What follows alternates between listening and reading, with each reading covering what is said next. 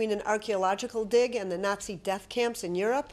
Jerusalem high school students excavating in Ramat Beit Shemesh are helping the Antiquities Authority uncover an ancient Jewish site, and the fees they are earning are funding their school trip to Poland.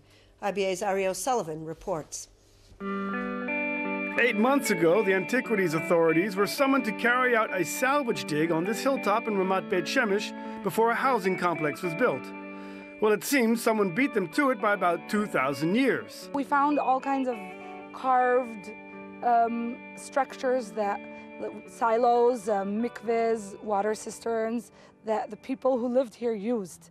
What period is it from? So it's second temple period, but we find hiding places from Bar Kokhba's period, and we know by the pottery and the finds that the settlement continued until the Bar Kokhba Mered. From the ritual baths, it's clear that this was a Jewish settlement during the time of the Second Temple. The houses are gone, their stones used by later residents, but their basements remain, and many contain mikvahs, or ritual baths.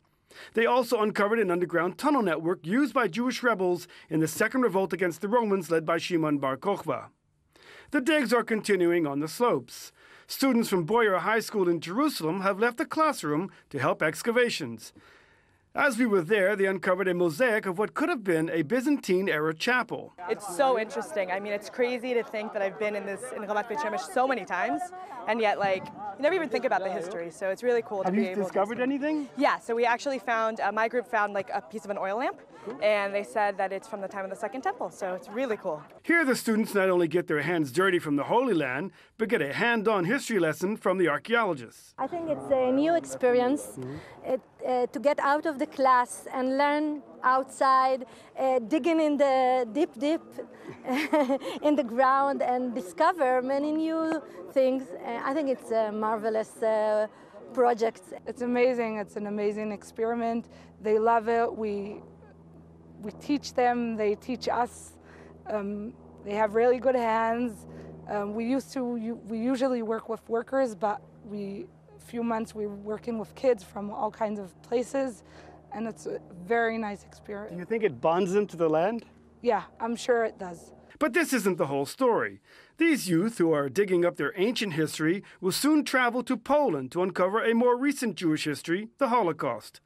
Not all students can afford the trip. The Antiquities Authority recognized that they had a chance to connect Israel's ancient past with today and initiated this project. The money earned by the students will go to a fund to help pay for scholarships for their trip to Poland. So basically, we have a Poland trip at the end of the year, and we're trying to raise money for scholarships so that everyone who wants to go out to Poland will have the opportunity. The Antiquities Authority say they want to fund some 2,500 scholarships this year.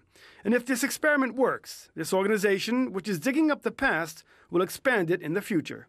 Ari O'Sullivan for IBA News.